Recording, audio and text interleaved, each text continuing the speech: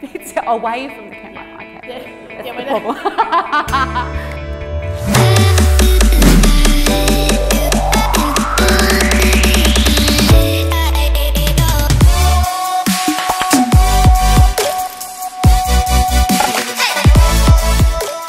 I've always been fascinated by psychology and helping people be the best that they can be.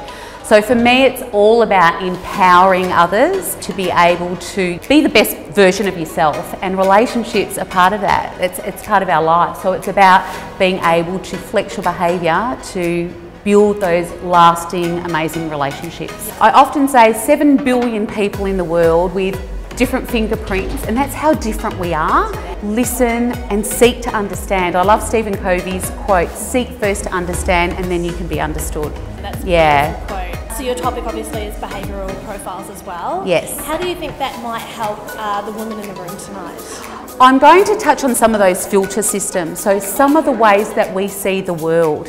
Some of us are big picture thinkers, for instance, so we see the big picture in everything, and then other people are really detailed. So that's one of the filters. So you can see that there could be some conflict or miscommunication when you get two people in a room, one wanting to see the big picture and the other person really focused on detail.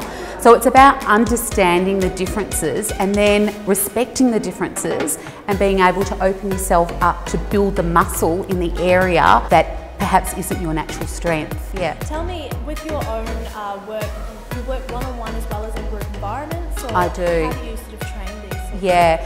So I do one-on-one coaching. I do a lot of executive coaching for public speaking, for leadership, for sales, communication, emotional intelligence. I do training groups as well, and I have online courses as well. So I do a variety of things. Yeah, and I work with small business owners and also large corporations. So yeah. there's definitely no shortage of work for Janelle. She's a yeah. very busy lady. Thank you so much. Thank you so much. Today. Thank you.